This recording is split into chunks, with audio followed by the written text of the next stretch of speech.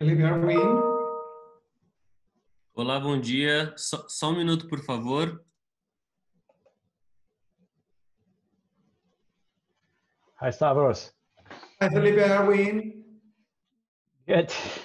Great news. Yeah. Maybe the others logged out. Maybe we need to send them a mail to log in again. I don't know. I'm gonna do it now.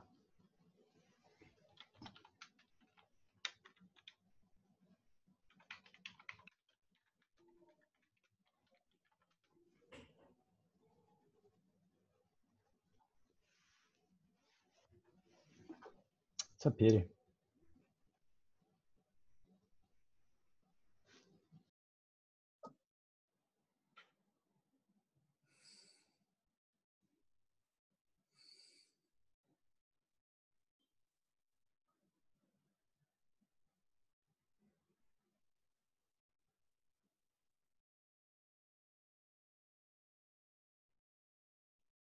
Is there anyone to give a signal to start?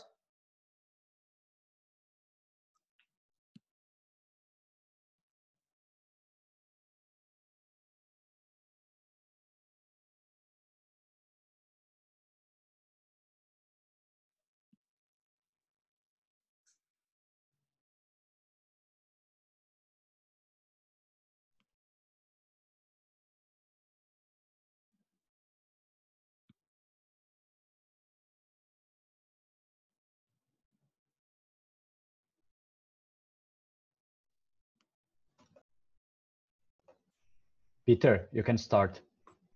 Okay, thank you.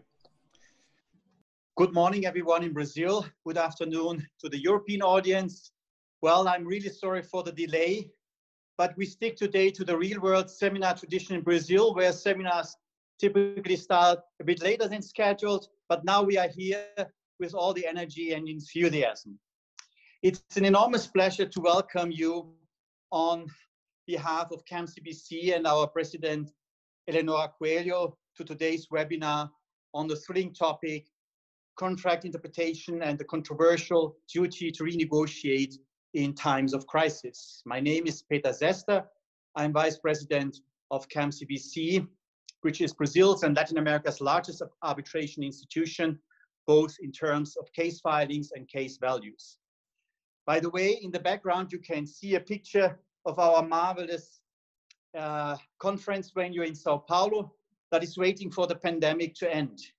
Eu, pessoalmente, tenho muita saudade dessa sala maravilhosa. I hope you will enjoy what we have prepared for you, and should you have any questions or comments along the way, please feel free to write us via the chat. Also, the webinar will be recorded and will be soon available on CAM-CCBC's YouTube channel. First and foremost, it's an honor and privilege to share this panel with such renowned and sympathetic colleagues. Thank you, Marilda Rosado, Gloria Alvarez, Stavros Brekoulakis, and Mohamed Shelbaya for having accepted our invitation and for being with us today. A special thanks goes to Felipe Speranjo. He had the idea and has taken the lead in shaping and organizing this webinar. Felipe, it has been a great pleasure to assist you. Furthermore, I would also like to thank CAM-CCBC's fantastic business development team, particularly its director, Lenora Hage and Mariana Meyer. I guess the pandemic kept you busier than ever. Unfortunately, we had to cancel in the last minute many international events you had already prepared. I'm just thinking about our Wismut Court dinner, a conference during the Paris Arbitration Week with Chairman Sterling, and our sponsoring project of ICCA in Edinburgh. It is great that you did not get frustrated and moved on for the time being in the virtual world. Before I will hand over to Felipe, please let me say a few words about CAM-CCBC's work over the last couple of months. Almost 4 months passed since the day CAM-CCBC had to create and implement an emergency contingency plan. This was done literally overnight to guarantee the safety of employees and the continuity of our services. When designing this plan, CAM-CCBC realized that the necessary tools to adapt services to the online world had been already put in place over the years, but were not yet in full force. Therefore, CAM-CCBC adopted 2 administrative resolutions which provide for the reorganization of the institution and the rules for electronic processing of proceedings. Under the leadership of our President, Eleonora Coelho, the institution's General Secretary, Patricia Kobayashi, and her Deputy, Luisa Kölmel, in cooperation with the renowned members of our advisory board, CAM-CCBC has done a terrific job. They deserve all the merits for the smooth transition of our arbitration proceedings to the virtual world. Today, more than 300 arbitration and mediation proceedings are being administered by our great case managers from their home offices. New filings continue strong. In addition to these achievements, CAM-CCBC has also supported social initiatives which are combating worldwide the impacts of the pandemic.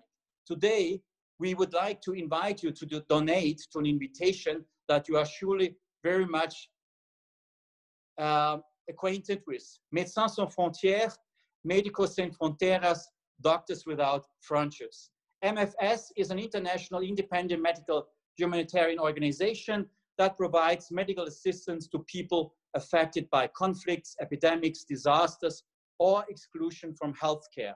In Sao Paulo, for instance, MSF is running medical centers with a total capacity of 140 sick beds for homeless people, drug users, and the elderly. It goes without saying that any donation to this wonderful organization is highly welcome.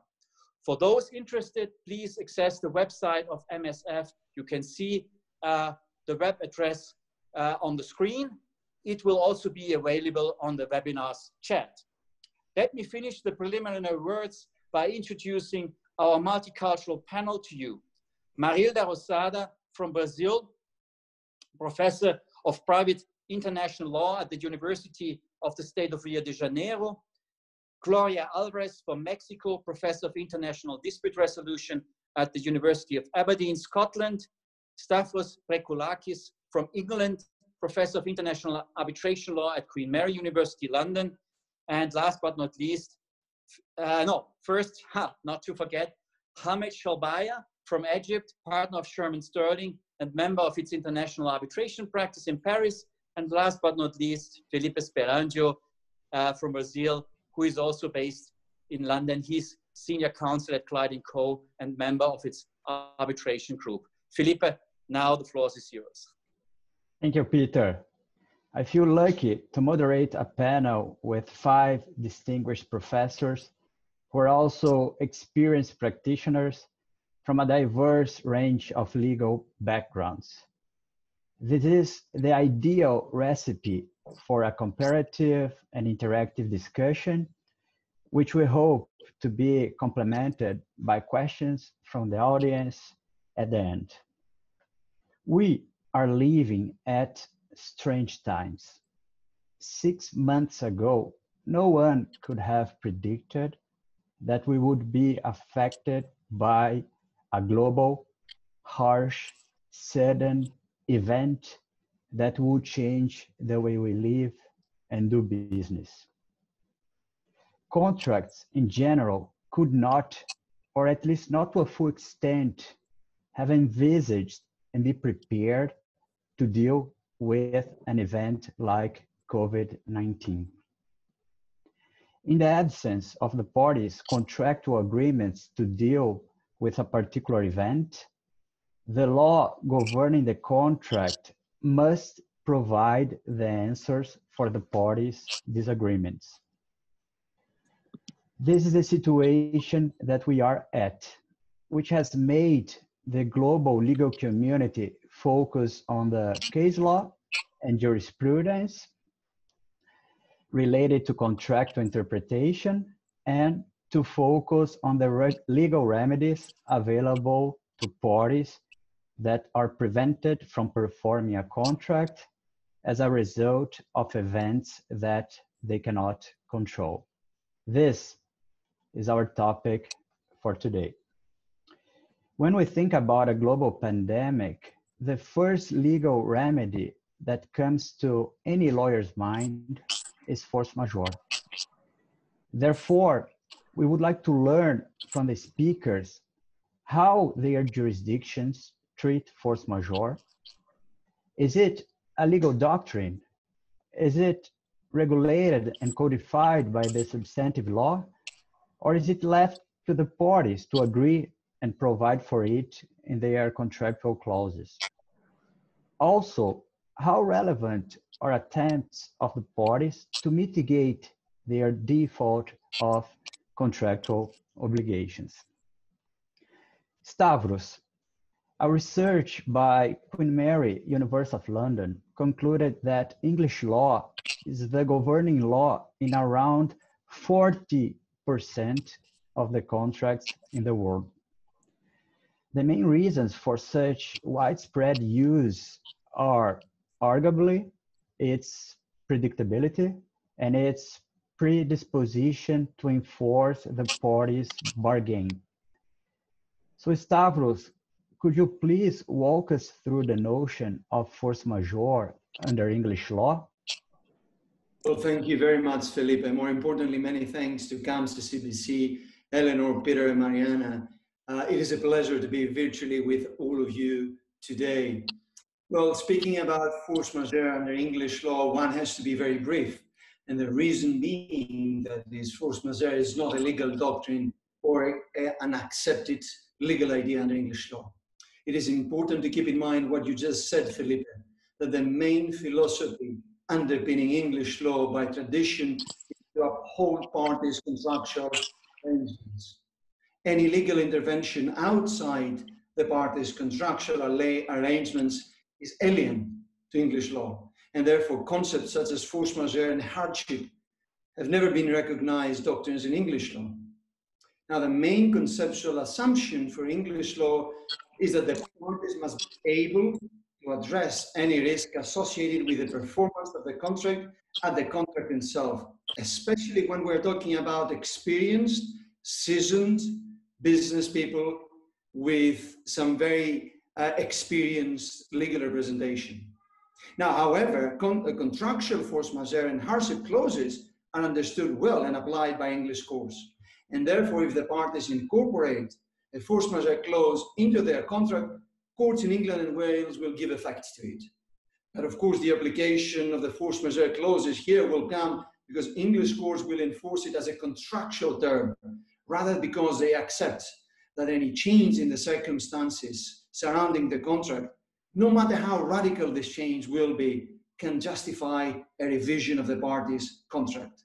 Thus, for English law, everything is a matter of contractual risk allocation, and whether an event will amount to force majeure is always a matter of interpretation. Now, I said that English courts will generally enforce force majeure clauses. This is correct. However, the threshold to enforce it may be high and will not come automatically. Before an English court enforces a force majeure clause and release a party from performance, it must be satisfied that the party relying on the force majeure clause has taken all the necessary steps to mitigate the results of the force majeure event. This may sound as too onerous for the party relying on the force majeure clause, not least because a force majeure event is by definition an event falling outside the control of the party. However, for English law, while the event may be outside the party's control, there might be reasonable steps that the party could have taken in advance to avoid the consequences of that event, which consequences of that event under English code and law fall within the sphere of responsibility of that party. So typically the requirement of mitigation is something that needs to be upheld by an English court before enforcing a force majeure contract law. So the test for reasonableness is a fact sensitive, is fact depending, and will introduce some flexibility for English courts. But that's the only inflexibility that English courts will allow about that. Thank you. Mohamed, how do you compare the notion of force majeure under French law to the notion under English law? Thank you, Felipe, and thank you. I join Stavros in thanking you all for this, for organizing this webinar and taking forward. It's a privilege to share this panel with you. I have the controversial view that is especially controversial in our neighboring island, that is England, that English law ultimately is not all that different from continental law in the solutions it reaches. Usually, there are, of course, one or two areas that are drastically, markedly different, but overall solutions tend to converge. And force majeure is a good example. As Stavros was saying, English law does not have a similar doctrine, and it's all based on contractual terms. But the contractual terms that one sees in practice in almost all English law contracts have the lead to an ultimate result where the case law relating to force majeure coming out of English courts, construing these force majeure clauses, lead to solutions that are not all that different from the solutions that French law has adopted and other continental legal systems have adopted on force majeure. Now that takes us to what did these systems adopt? I like to think of it more as in terms of impossibility, theories of impossibility, because under them you have a number of doctrines. You have force majeure in the strict sense. You have what's called the fortuitous event. You have the fait du prince, so the act of government, and act of God. All of them ultimately are theories that allow you, in the face of four conditions, which join the conditions that Stavros had noted coming out of the contractual practice of parties under English law, which are you need an external event that is not within that of the debtor or the debtor's agents, an unforeseeable event that you could not have assumed the risk of at the time of concluding the contract, and an irresistible event, i.e. that you could not mitigate, which joins the mitigation duty that Stavros was noting by taking reasonable steps to mitigate its consequences. And then ultimately, fourthly, the fourth condition, that this event having these features have rendered the performance of the obligation in question impossible. Once these conditions are met, the debtor is relieved of its obligation to perform. And that's a general principle under French law. You will find it in contract law under the name of the theory of impossibility, but you will find it in criminal law. You'll find it in almost every branch of the law on the theory that the law cannot force the impossible. So if you reach that high threshold of impossibility, then you're relieved from performing your obligation. Now there is impracticality and theories that cover impracticality, such as hardship, but I'll leave those aside because I know we will get to them. So under French law, these theories have always been existent in the case law. They've been codified in the old code, and now under the 2016 reform of the French Civil Code have been amended, but ultimately only to integrate the case law solutions that I've just told you that emerged over the years. There is no real, nothing new to force majeure per se. It's just a new provision of the code that sets it out in clearer terms. But the solution is always, if performance is impossible, you're relieved from performing that obligation to the extent you could not mitigate it. So it's not an automatic bonus. You can't just say, oh, there is the pandemic, therefore I don't have to perform the contract. You always have that duty of causation that you see in practice. Parties tend to forget sometimes. You have to show how precisely this event that is incontestably a general and an irresistible one has actually prevented you as a party from discharging your duty. Thank you, Mohamed. And following up on those additional remedies, besides force majeure, what would be those legal remedies that have gained center stage during the COVID-19 crisis? How do these legal remedies differ from force majeure? I understand from you that they may lead to the same outcome, but are there different steps and tests to be met? Stavros, Well, maybe we can hear from Stavros in relation to English law, and then we compare to the position under French law. Yeah, thank you, Felipe. I think Mohamed said something which is very interesting. He said that the general view, the general legal theory, doctrine under French law is that you cannot force the impossible. And that's true. But English law never recognized traditionally this theory. English law never had a doctrine of impossibility, subsequent impossibility, until relatively recently, a couple of centuries ago. Until the 19th century, English law didn't recognize, which is a strange thing. And therefore, I think this is where the main, I would say, difference between English law and other laws lies. It is the mind frame that has developed in the common law that the theory of subsequent impossibility came very late, and therefore hasn't affected the legal tradition in the same way that traditional French law or Germanic traditions of continental law has been imbued by the theory that you cannot force the impossible. This is an alien theory, an alien concept for English law. Now, what else is there except force majeure, you ask, Felipe? It is a frustration, the legal doctrine of frustration. But again, the test for frustration in England is very narrow.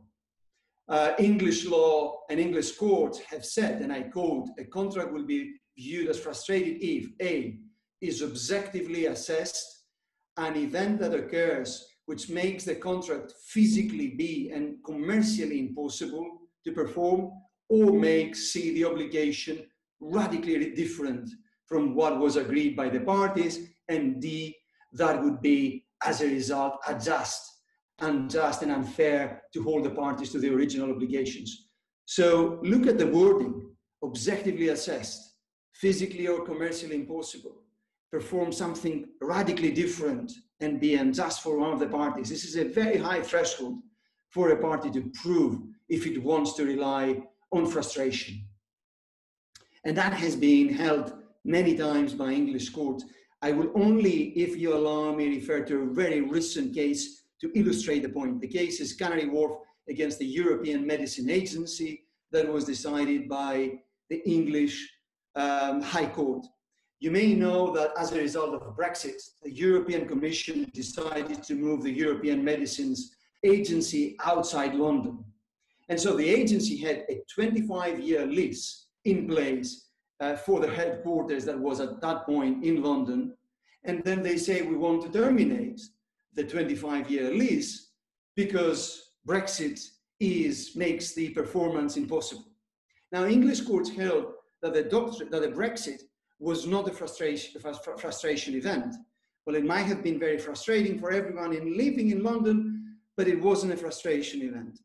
Now, English courts said that while Brexit was itself not foreseeable as a reason for vacating the premises of the lease, the parties had contemplated in their contract the possibility that the agency might leave before the term of the lease, but nevertheless, the agency assumed the risk of taking a 25-year lease without a breakout clause in return for some deduction in the price. So therefore, the court concluded that the parties' contract is to be performed as it was originally agreed.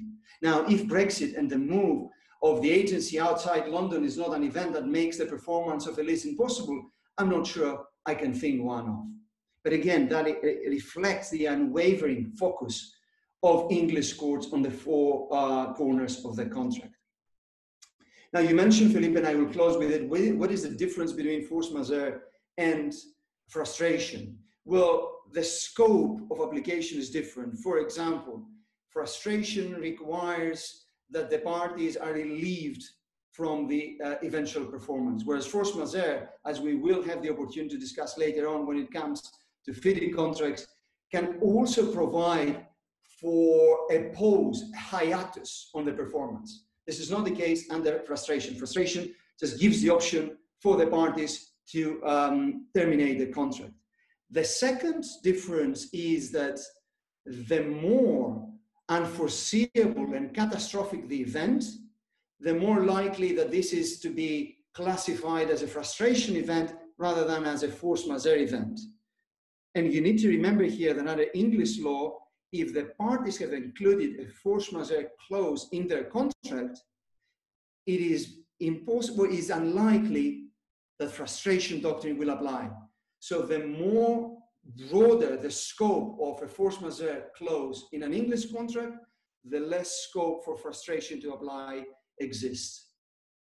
But I would say that in a pandemic event, such as the one that we currently experience, the COVID-19, with the international scope and all the consequences that have brought upon us, it is interesting to see whether English courts will have the opportunity to classify it as a frustration event. Thank you. Mohamed, would the French courts set the test as high as the English courts?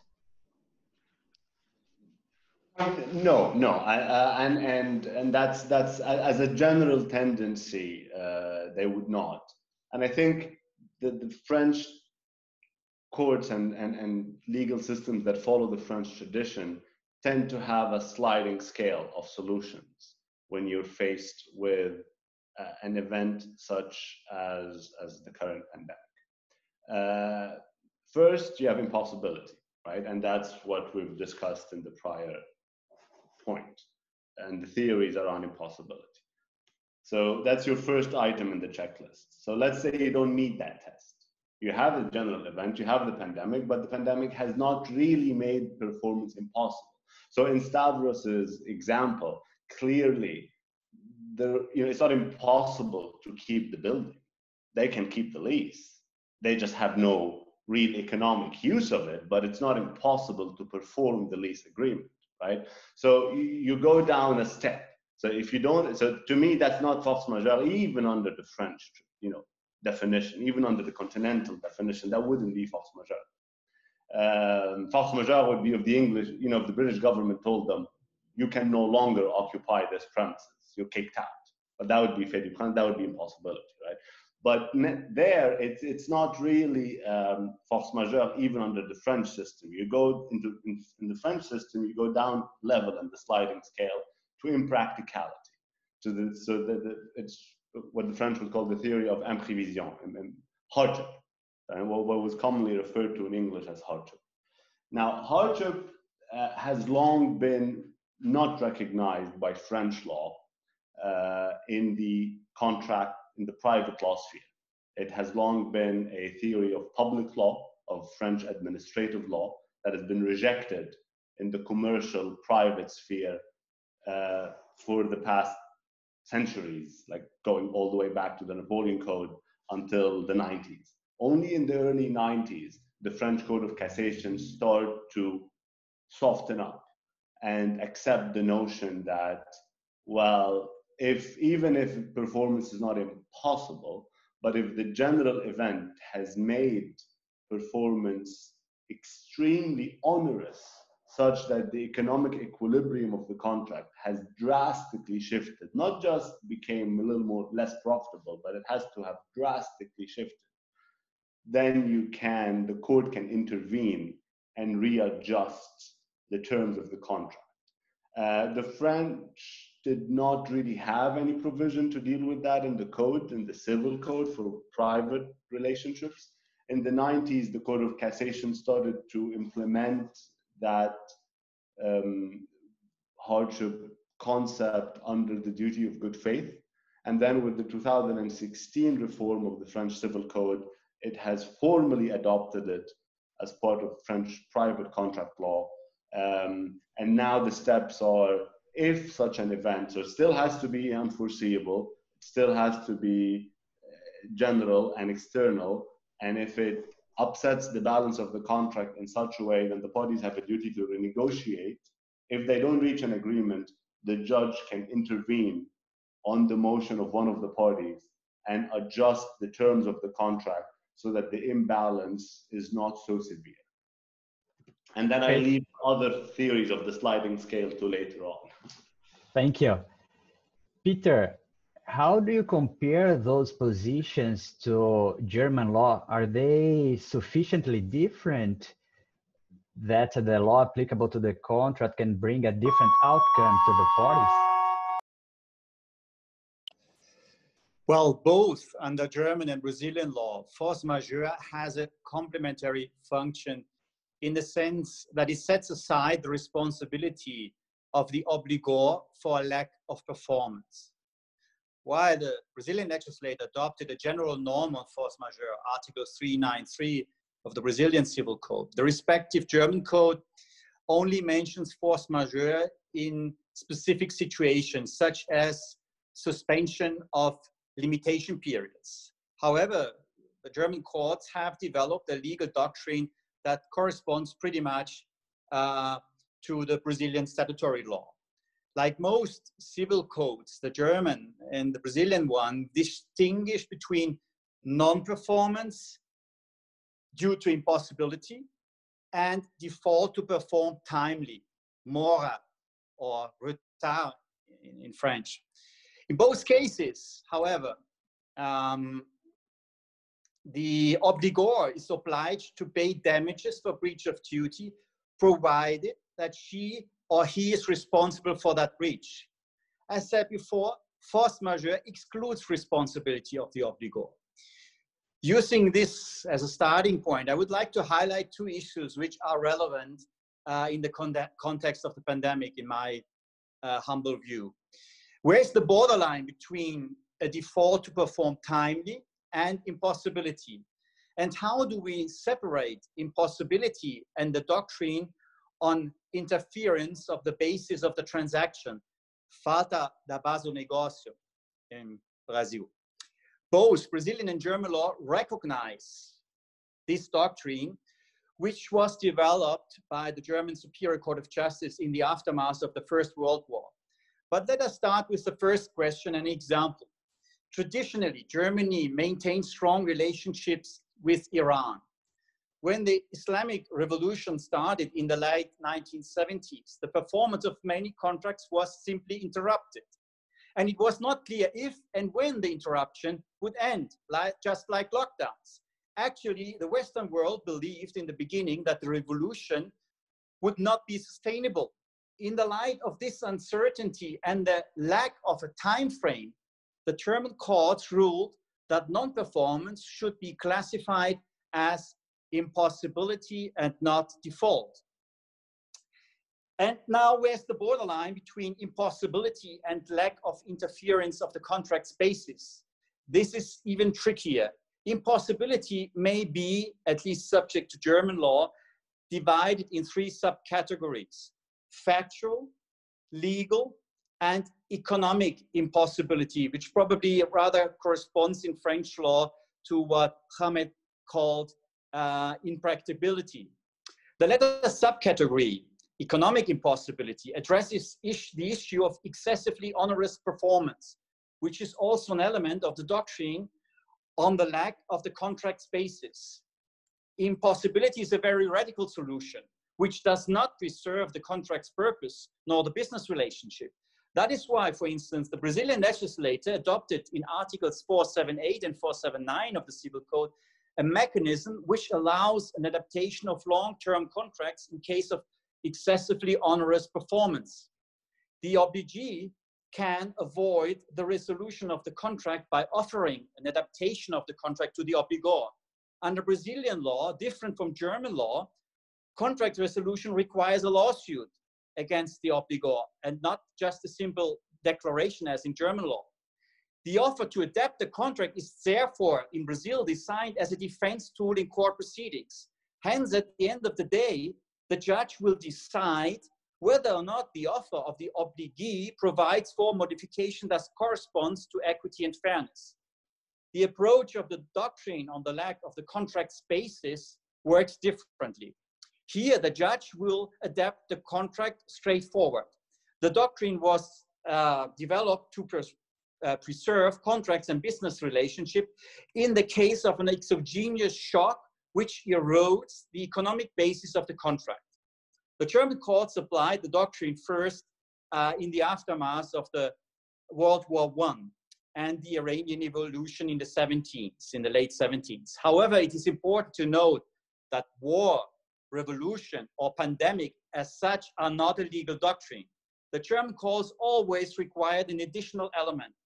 In the case of World War I, it was the hyperinflation and the radical changes of all life circumstances. And in the case of the Iranian Revolution, it was the radical change of the Iranian legal system, for instance, prohibition to sell alcohol. The pandemic is definitely an exogenous shock, which in my opinion will lead in the months to come to dramatic changes in the Brazilian economy, both on the macro and microeconomic level. So the doctrine will eventually, in some cases, be applicable. Well, I still need to name the legal basis of the doctrine. Under both German and Brazilian law, it's the principle of good faith. So, and I think this gives you room for the next question. Thank you, Peter. Thank you, Peter. In fact, the principle of good faith is the foundation of many civil law legal systems. So how have the national courts applied or are likely to apply the principle of good faith in the interpretation of contracts affected by the COVID-19 crisis? Marilda, we would like to hear your views, please. Hello, my regards to everyone. Thank you for the organizers. I'm so happy to be in this panel for all the reasons that I'm sure everybody will agree after one before. And also because of the order of the presentation, I'm so lucky to speak right after Peter, because I always say with his German and Swiss background is the one that's most knowledgeable about the Brazilian law that I know. So I can just fit in and comment and go a little step further, perhaps, of what Peter introduced. It's so interesting because exactly he showed from an international law professor point of view, we're always focusing the comparative approach. And what we realize in the past decades, maybe the 21st century brought more awareness concerning this comparative comment that I'm going to make, that not only those traditional systems or traditionally viewed as hybrid are hybrid. And if we talk about international contracts, we'll always realize that because of the sources of law that are found in soft law, in international arbitration, international business practices, we have a bridge. That's why I was much in agreement when Mohamed initially commented that maybe the results in English law, English courts were not so different from French, because now we have this common ground. But in what concerns your question, in Brazil, there was a big change of paradigm with our constitution in 1988 and with the radical change in the civil law doctrine. I know that we'll have more discussions later. I don't want to have the intention of covering everything, but at least I would like to raise some doctrinal views that after the Civil Code of 2002 in Brazil, maybe in that regard, we were vanguard, because, you know, the principle of good faith and objective good faith got a very important status in our law. And specifically in my university, I have to render the honor to my colleagues from civil law in Rio de Janeiro State University, that's considered even a school of thought in Brazil, the constitutional civil law. And I could name a few, but maybe I could name Gustavo Tepedino, Carlos Edson, Anderson Schreiber, Guilherme Calmon. These four I name because they have already written about the effects of COVID and these questions of good faith. But to try and be fair, I could also mention that in my studies, it's very important, this research group that I created about the good faith. And for instance, there is a very well-known professor of civil law, Judith Martins Costa. Another day, very recently, in a debate, she mentioned something that you just mentioned, Felipe, that the good faith is the founding basis for renegotiation. But I am aware that I shouldn't spend too long. Of course, I would have more to talk about. I would like only to mention that last year in our Congress of International Law in Brazil, I presented a paper with two former students who are already professors, Eli Caetano Xavier Jr. and Fernanda Volpon, and we studied good faith in the pre-contractual phase. So I would say just as important, not only for exams of incidents, of onerous facts and legal basis after the contract is signed, but also in pre-contractual. Thank you for the time being. Thank you, Marilda. And we now move on to perhaps the most important point of this webinar. That is, how are the parties expected to behave in times of crisis? For example, the UK government has issued guidance urging companies to avoid damaging lawsuits and to resolve their contractual disputes relating to COVID-19 through mediation and negotiation before rushing to the courts. Is there a duty to renegotiate contractual terms, or is there a limitation on the right of a party to enforce a contractual right during a crisis? Peter, what are your views? If there is a duty to renegotiate, what would be the source of that duty?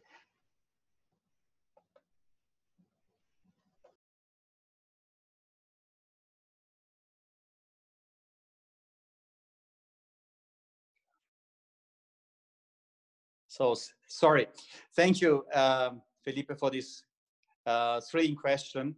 And it's a great pleasure to talk right after Marilda, who gave me one of the first opportunities to give a class at WERG back in 2006 and 2007.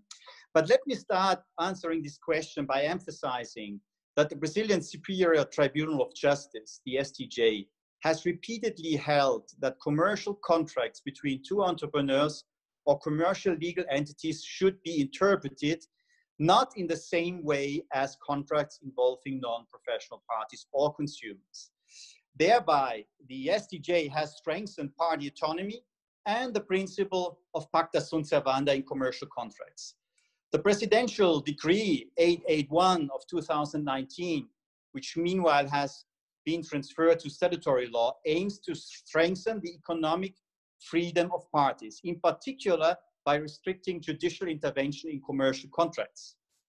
And this is a crucial point in the context of boa fe, or good faith. The new Articles 420 and 421A foster party autonomy, particularly by preserving risk allocation established in contracts between commercial parties. However, some Brazilian academics, and Marilda mentioned some of them, probably inspired by the principles of European contract law developed by the Landau Commission in the 90s and early years of these centuries, are recently promoting the existence of an obligation to renegotiate contracts in case of force majeure, for instance. The theory is based, as it was already mentioned, on the good faith Article 422 of the Brazilian Civil Code, which has an extraordinary relevance in Brazil, even when compared with other civil law countries such as Germany, which has a long tradition and is uncertain, unfortunately, in my opinion, a certain enthusiasm for corrective justice based on good faith. Due to this tendency, which includes commercial contracts, German contract law lost its competitiveness over the last decades vis-à-vis English law in particular. We heard this before. ICC statistics demonstrates this clearly. However, as a matter of fact, Brazilian law is not exposed to the same regulatory competition as national contract laws in Europe. The reasons are manifold and include policy and economic issues as well as legal obstacles to choice of law. Therefore, Brazil has more space to pursue a separate way. Against this background, it's not surprising that the new Brazil in theory goes even beyond the French and the German law on renegotiations. Actually, its promoters seek to construct an obligation in the strict sense, which means that if renegotiations fail, a claim for compensatory damages might be the consequences. Influential academics, as mentioned by Marilda, Professor Judith Martins Costa, take, however, a critical view on the new theory, which I personally share because it extrapolates the dogmatic borderlines of the good faith principles, which serves the function to limit the exercise of contractual rights, thereby protecting legitimate expectations of fairness in business relationships. Using the good faith principle to construct a primary obligation to renegotiate combined with a non-performance sanction, a claim for compensatory damages, puts two pillars of Brazilian contract law at risk, pacta sunt servanda and party autonomy. A renegotiation duty in combination with a non-performance sanction results in effect in an obligation to celebrate a contract modification. In the light of the two pillars, an obligation to celebrate a contract is only justified in two situations. One party has a monopoly or provides for an essential services such as electricity supply. In the light of professional deal making and also the Harvard concept of negotiations, it's also very doubtful that establishing legal obligations to negotiate is of any use. Consensus is built on mutual trust and a rational win-loss analysis by both parties. The emergence of consensus cannot be forced by the law. Last but not least, transaction lawyers have the skills to avoid facts that could enable a judge to condemn their client to pay damages for violating in an abusive manner the principle of good faith, if renegotiations fail to produce a consensus. The bar for such a claim, based on Article 187, is in practice very high and the burden of proof almost unsurmountable. If renegotiations were done seriously and have been fully documented. The theory, in my personal view, is counterproductive because it creates a breeding ground for ever more disputes. What is the benchmark for poor and abusive renegotiation efforts? How to calculate damages? How to prove the nexus of causality between poor negotiation efforts and damages? Because it's about the nexus between poor negotiation efforts and damages, not between the pandemic and damages. So more problems than solutions. That's my view on that. Thank you, Peter. I share your views. Mohamed, are there tools for facilitating the contractual renegotiation in times of crisis? And could those tools be imposed on the parties? Thank you, Felipe. Yes, I join you and Peter in a distaste to an obligation of renegotiation. And I think, and French law, for example, has adopted that. There's no real duty to renegotiate. You either fit the conditions or you don't. So, you know, performance is impossible, you get force majeure, or it's not, then you don't. Performance is extremely onerous, but and I underline extremely.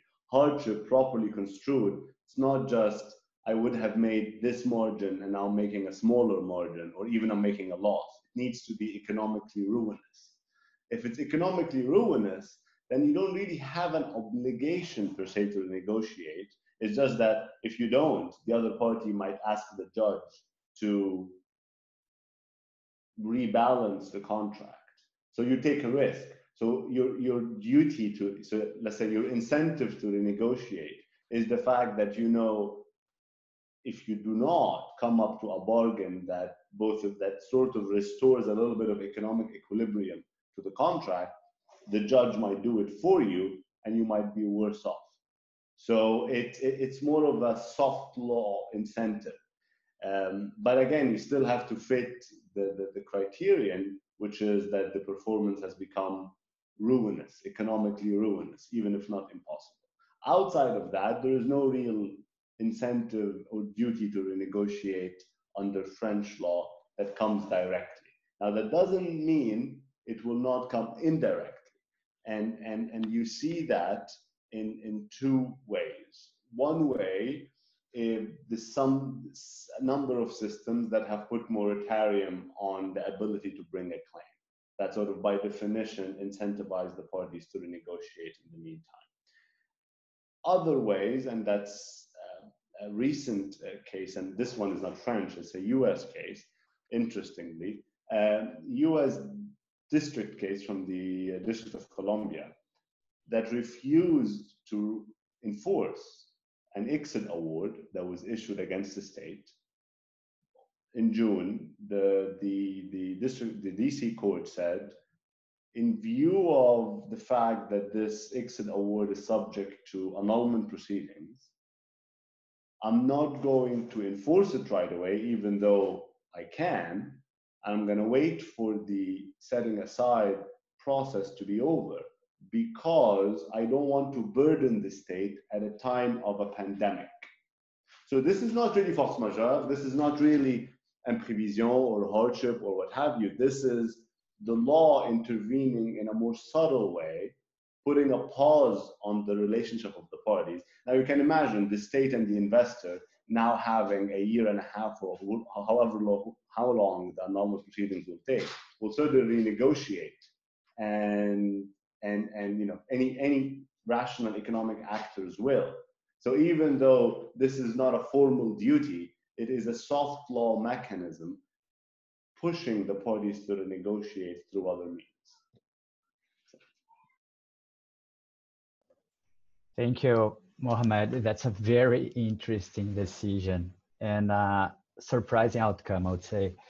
And we can take the opportunity to shift to the investment law perspective, which I believe is of particular interest for a Brazilian audience, because Brazil is an outlier when it comes to a legal framework specifically designed to protect foreign direct investment.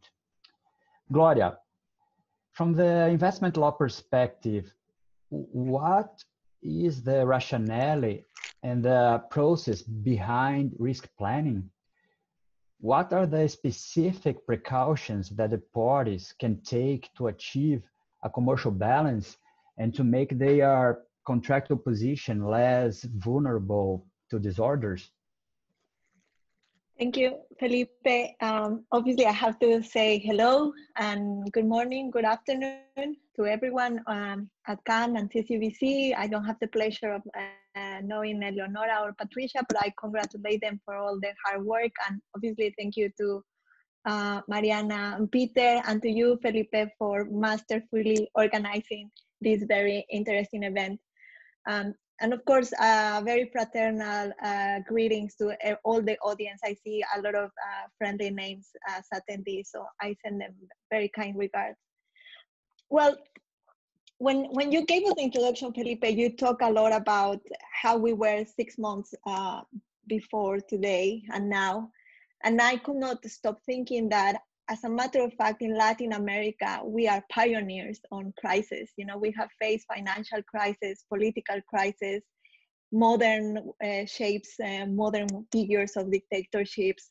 And if you think about it, Uruguay had a very rigorous health crisis in the sense of combating a lot of the tobacco smokers. So there is a lot of examples already of how we handle crisis in international arbitration and international investment law. And I will not say that Brazil is an outlier. To the contrary, Brazil has been a pioneer at generally blending issues of public law with private law.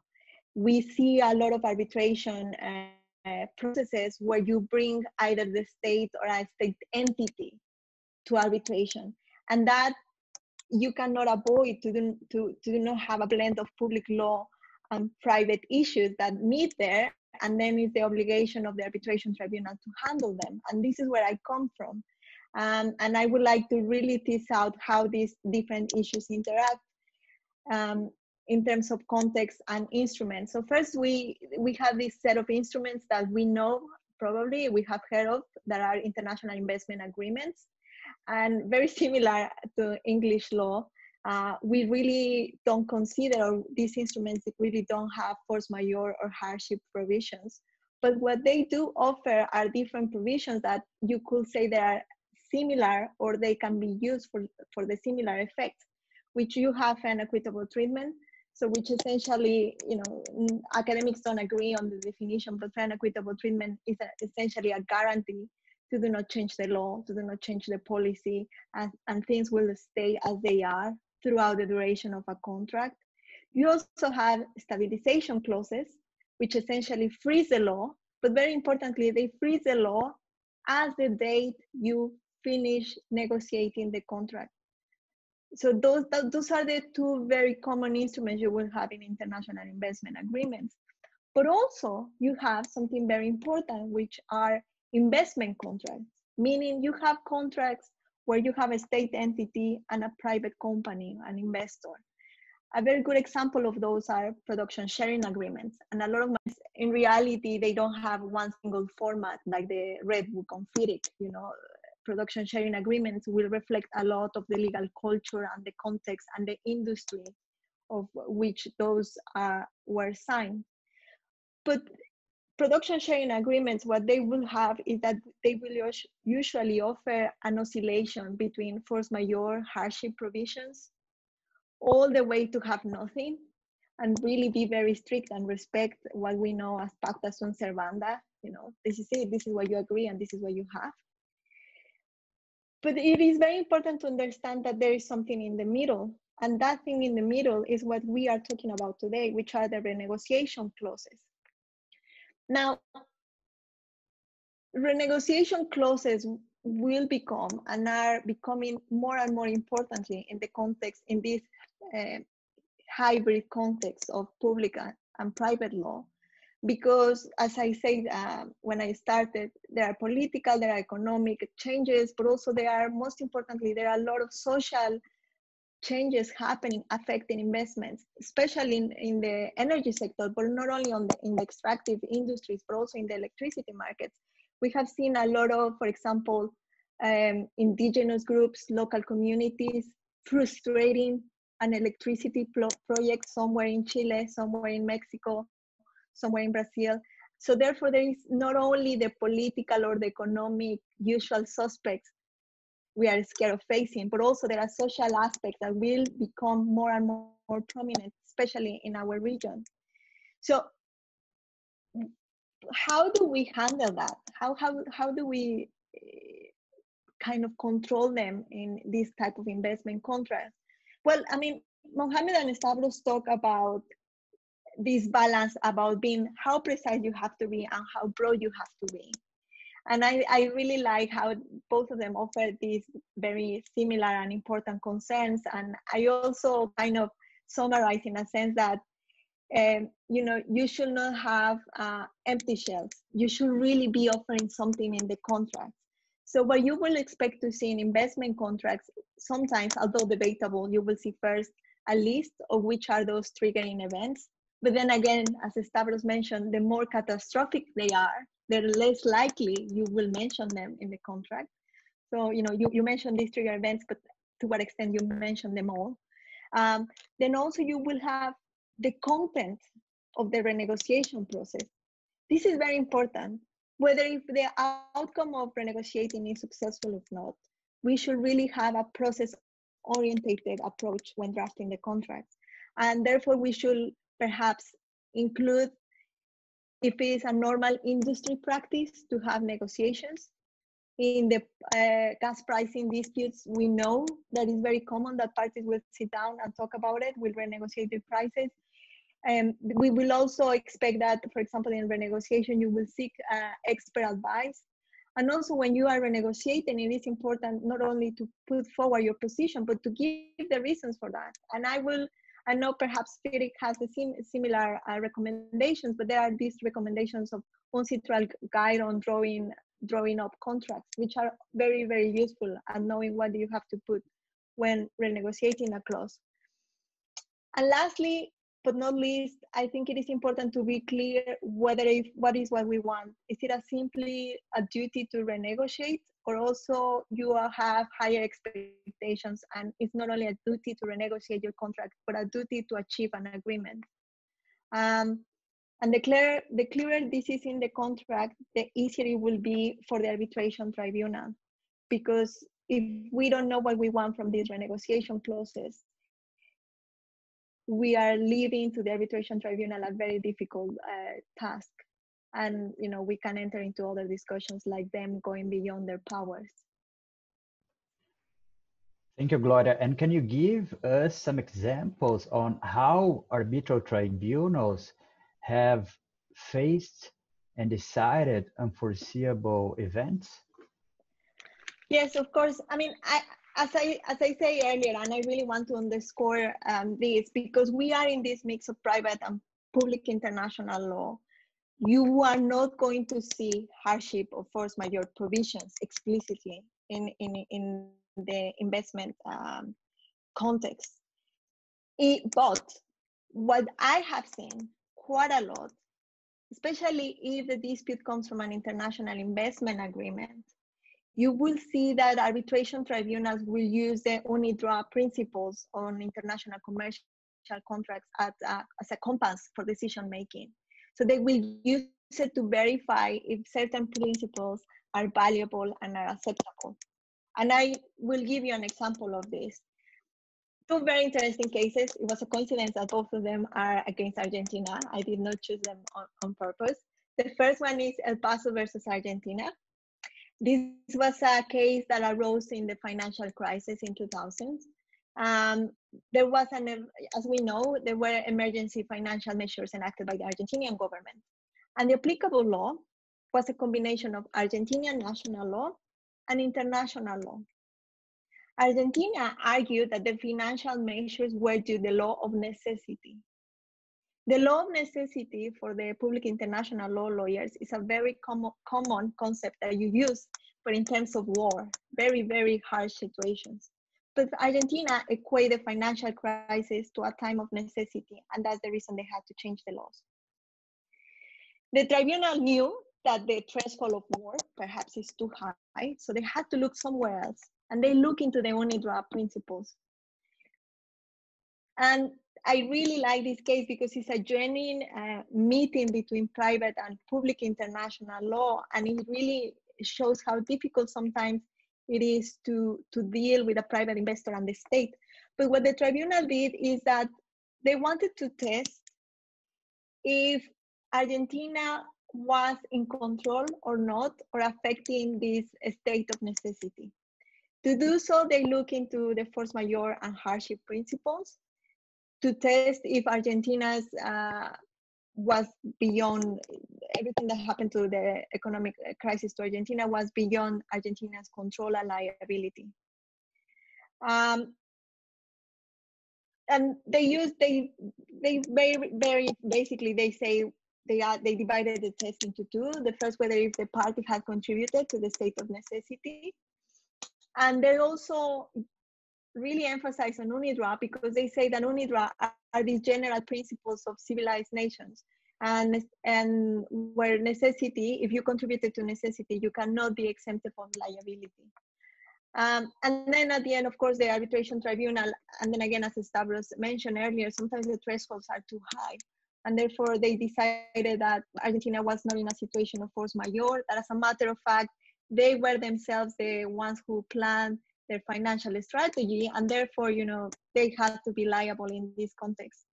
Conversely, in this very same financial crisis, there is another case, Suez versus Argentina, where the tribunal reached a very different outcome. And with this, I will finish, Felipe.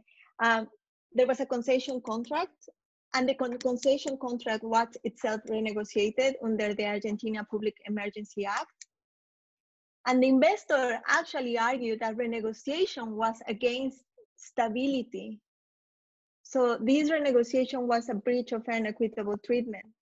And that's what the arbitration tribunal concluded. My own opinion, and I think Mohamed mentioned it, or Peter earlier, and Marilda actually, and you, Felipe, mentioned it, is that renegotiate is a manifestation of good faith.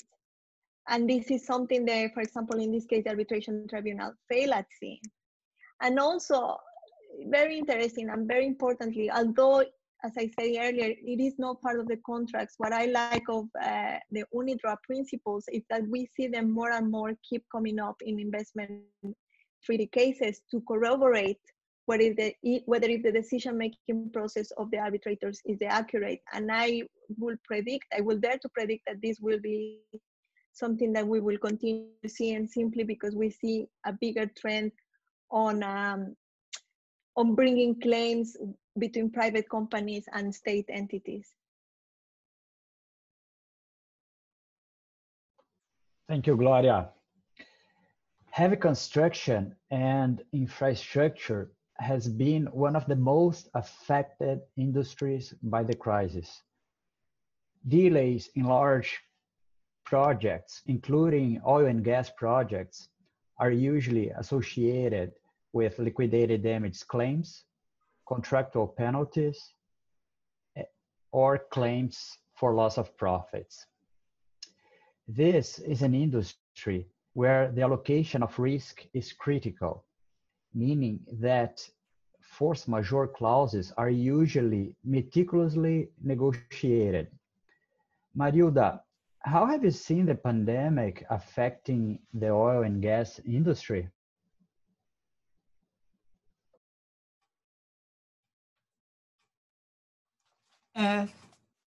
Felipe, thank you for your question. And again, I'm very lucky because I'm speaking right after Gloria. And thank you for your remarks concerning this mixture of public and private views, public law and private law. I always say that having as a background my 40 years practice in the oil and gas law has turned me into a different kind of international law professor. I'm a private law professor, but I never have this really separate views. And more, I try to bring together the academic and the practical point of view. So coincidentally, before the pandemic, I was 4 months at the Max Planck in Hamburg. I was very lucky to have a senior scholarship to do my research on complex contracts. And why do I mention it? Because exactly, if you apply all these concepts to complex contracts in the energy industry complex contracts, you have a very complicated scenario. So if you mention the situation of the onshore production, for example, in the United States, the problems were hard enough. But then the producer himself can take the decisions like the shut-in of a well to diminish the production, to face the crisis, because one would think such an important element like energy, and here I speak not only oil and gas, but overarching energy resources. We had a forecast from the Energy Agency to 2030, and that's still valid because no recalculation, we hadn't time for recalculation yet, that it would reach 26 trillions. So that affects human life as a whole, and also during the pandemic, it's essential for all the other areas, even for the logistics. So that's self-explanatory. But that's the only request that I would make to Mariana, if I can share 2 view graphs that are in the end of the view graphs that I provided her, because I want to show you why, if we're not talking about onshore production, if we're talking about offshore production, the crisis that had to be dealt with, either by private operators and the associates or by the governments, the challenge was much more complex. Because here we talk, and that's the coincidence that I mentioned, of complex contracts that at the private level are so intertwined that if you talk about a crisis that is such a radical effect in all the supply chain, when you're dealing with one contract, you have to deal along the chain with the impact of that crisis. And in the case of the oil and gas industry, for example, there are ancillary industries that are complementary. So I participated in a seminar in USP 2 weeks ago that was promoted by the Energy Institute. And there, coincidentally, I read an article about the maritime industry, talking about the number of people that are circulating in those ships that are related to the oil industry, but because of the marketing side. So that's very challenging. So if I don't have the slides to share, no problem. Maybe we have time during the debate. But that means that just sophisticated production structures in the offshore, they give a rather technical challenge. And if I can speak a final word, that when you talk about default, you talk about cross default along the chain of a very complicated situation, even to talk about renegotiation. So I think I already passed my time. Thank you. Thank you, Marilda. Stavros, with respect to large construction projects, how do the FIDIC contracts address and provide for a model force majeure clause for the industry? We spoke earlier, Felipe, that force majeure under English law is a contractually regulated doctrine. We need to remember that FIDIC rules are essentially originating from the English legal tradition. The English legal tradition of engineering and construction law. So it's therefore natural that FIDIC contractually regulates force majeure. In the previous edition, the well-known clause 19. Now again, because it's an English tradition and I talked about the duty to mitigate, the duty to mitigate is also to be found in clause 19 of the previous FIDIC rules, 19.3, which also provides for two main consequences. If force majeure event is determined by a tribunal or by a national court, then there are two main effects of it. Either the contractors can claim extension of time and prolongation costs, in the event that the force majeure has prevented the contractor from performing for a period which is less than 84 days, or if that period is beyond, the force majeure period is beyond, extends beyond 84 days, or in a combined period of 140 days, if we have different periods of force majeure, then this gives rise to termination rights by either party, the employer and the contractor.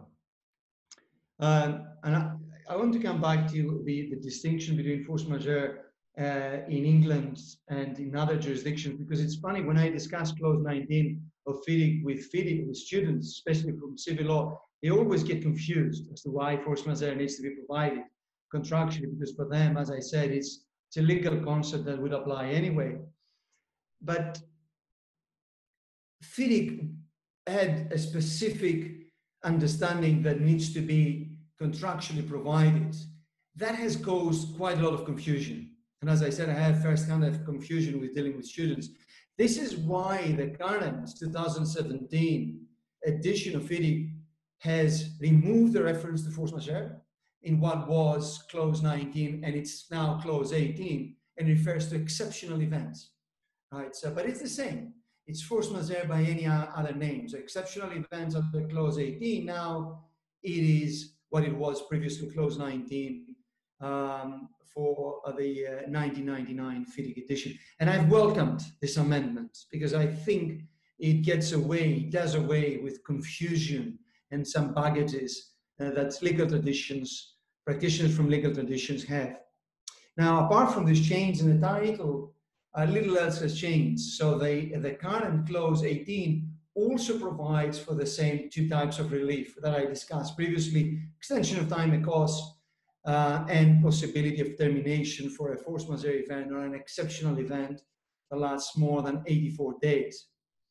Since we're talking about COVID-19, the indicative events, I think, that are set in the new clause 19, and I think it's worth mentioning, do not include pandemic, right? So clause 18 has, by way of examples, some references to exceptional events, but this does not include pandemic.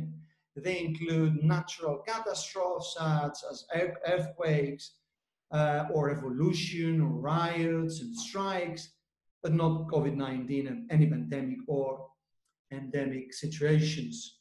Now, of course, these events are set out by way of example, as I said, and it remains to the party that relies to the general provision defining an exceptional event, if they can prove that the event is A, beyond the party's control, B, the party could not reasonably have provided against before entering into the contract, C, that this is the party that could not have reasonably avoided or overcome the exceptional event, and D, that is not substantially attributed to the party that relies to the event.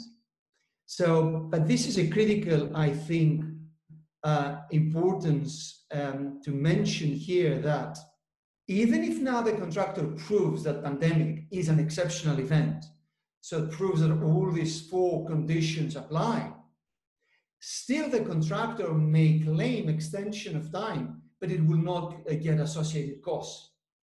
And this is because provision 18.4 of the FIDIC, the current provision 84, provides that if the contractor wants to claim an exceptional event that does not fall within the examples that are listed there, the examples that I mentioned, riot, rebellion, war, earthquakes, and natural catastrophes, the contractor will get extension of time, but not prolongation costs. And I think that's a very important limitation that contractors will have to be faced with, because the contractors now, as we all know from experience, new cases come out from this pandemic, especially in the construction industry, they face enormous costs of having to keep the payroll as it used, or at least under limited workforce, but they still have to pay renting for equipment. They still need to have to implement some new protocols. They face considerably costs during this pandemic, which under the current form of the requirement to be include the pandemic within the exceptional events that are listed specifically, they will not be able to reclaim that. And I think that's a shame for many contractors. Thank you, Stavros. That's very interesting, especially because it's a position distinguishable from Brazilian law, for example, in which there is an article from the Civil Code applicable to construction contracts that allows the contractor to suspend the works in case of force majeure. We'll now start taking the questions from the audience. And the first question comes from Ham Al-Sulamani. And his question is, to what extent should contracts' basic elements, including formation, interpretation, termination, and renegotiation in good faith, be based on sound political, social, economic basis, with a view as contracts being a foundation element of today's highly actually globalized world and borderless virtual reality. It may be highly time to reduce, if not eliminate, differences between jurisdictions via an overarching international instrument which sets out those contract bases. Is this something feasible? What do you think? I'm happy to give a first go. You asked Felipe whether it is feasible. I have to ask a previous question whether it is desirable. I think the pluralistic approach at different contracts, state, I think that's something that we need to welcome. Obviously, attempts for transnational approaches are welcome, and we need to have a consistent approach. But I don't think that we need to eliminate any differences that different state laws have. First of all, it's impossible, right? I mean, different legal traditions stretch back to centuries. Both if we talk about French law, Brazilian, German, and English law, of course. It's impossible to do away with the legal tradition. But I would still think that it's not desirable because that leaves the parties with different ranges of options. And it's for them to choose whether in the contract world something different, go for English law, or something that allows for more flexibility to take account of the social changes that are in the realm made and go for different laws. So that would be my answer. If I can add just a few comments, I fully share your opinion, Stavros. I think especially in contract and corporate law, regulatory competition is healthy, and it has been proven in various studies that it does not lead to regulatory downsides. By the contrast, it leads to improvement, and it's also what is basically the backbone of international arbitration, party autonomy and contracting. So let the parties choose which law they prefer. But I want also to say one word, what I think is actually happening in huge international investment contracts like project finance. Parties design contracts in such a way that they are basically autonomous from the underlying legal order. And they, of course, include interpretation clauses. They include renegotiation schemes. They have cross-default rules in order to get everybody on the table. So I think the solution is more in sophisticated contracting than in a multilateral new convention.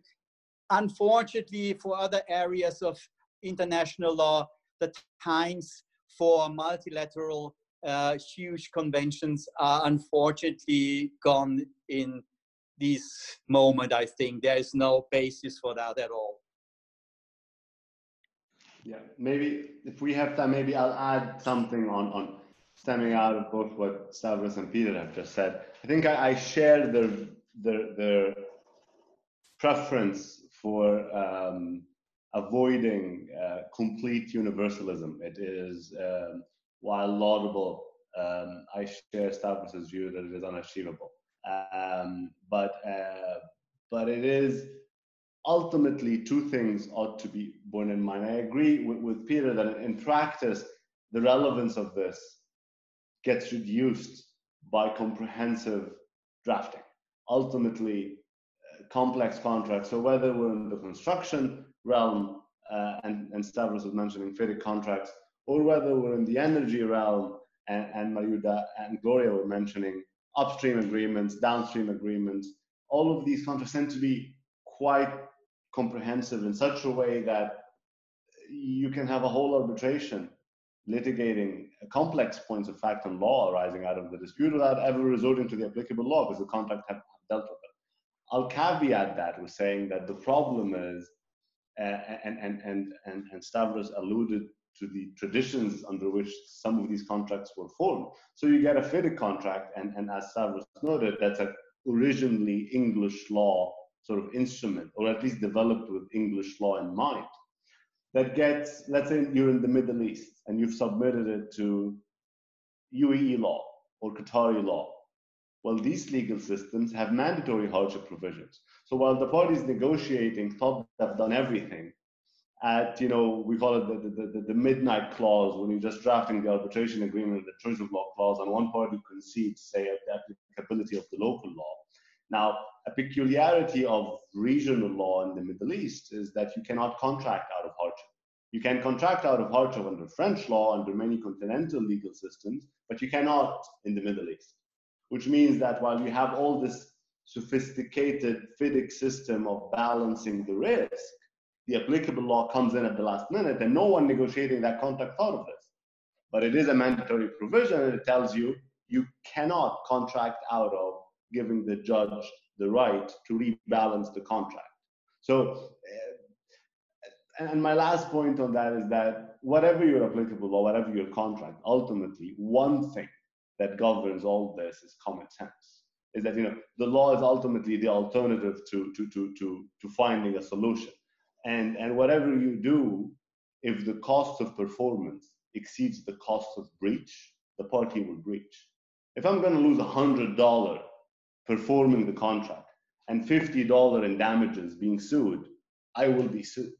The English call that the efficient breach, but it's called, it is just reality, and it's applied everywhere. And that's sort of the final check on negotiation, is that if everything else fails, you're just going to compare the cost of breach with the cost of performance. Felipe, if I may add something to James' question as well. I cannot stop thinking that we do have that. We have exequat bono, we have lex mercatoria, and arbitrators could somehow use that in the back of their mind, or as Mohamed said, just simply common sense. But I do think the decision-making process of the arbitrators is well suited as to them to see what it fits. And of course, once the applicable law sinks, that's what you have, and that's what you have to do. But I do think that, and that is the reason I really like the interaction of the UNIDROIT principles, which, by the way, very sophisticated arbitrators, and in very particular cases. I have not seen in many investment treaty practice, but I have seen that interaction, and that is what I highlighted, the UNIDROIT principle. So I do think there is some of that already existing, and you don't really need to unify it all, but I don't think as well that we are totally naked. We do have some infrastructure out there that supports perhaps James' idea of more international uniformity, if I may describe it like that. If I may add, just a quick comment, more academic perspective, because you've covered almost all the issues, but that's why we need to, on the one hand, acknowledge the importance of those international sources, as Gloria was pointing out. The last year, the Hague course, we had a brilliant international main course by Diego Fernandez Arroyo, the best representative of Latin Americans in Europe and in international law, which made his course on that topic. But on the other hand, the comparative law perspective, the comparative law education, nowadays, besides being international law professor, I'm a comparative law activist, because you do need to acknowledge the importance of the diversity.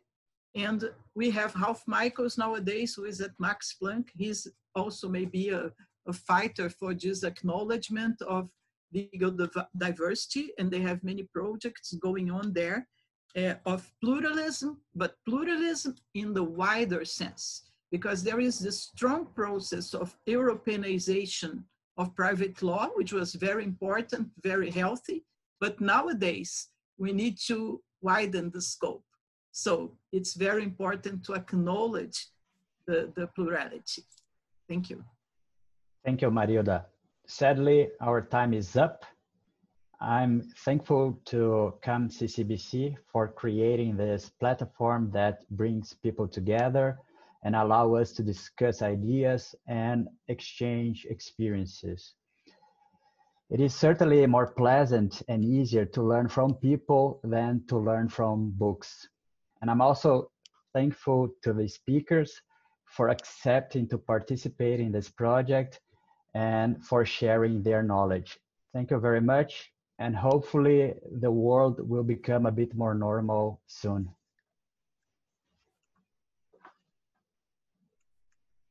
Thank you, Felipe. Thank you very much. Thank you, Felipe, for a great job as a moderator, and to everybody, and to Eleonora, Peter, and all the people from the CAM-CCBC. Thank you to the audience, people who are bearing with us until now. Yeah, thank you so much from my side as well. And once again, sorry for the delay at the beginning. Thank you all. Thank you very much. Thank you very much. A pleasure to be with you all.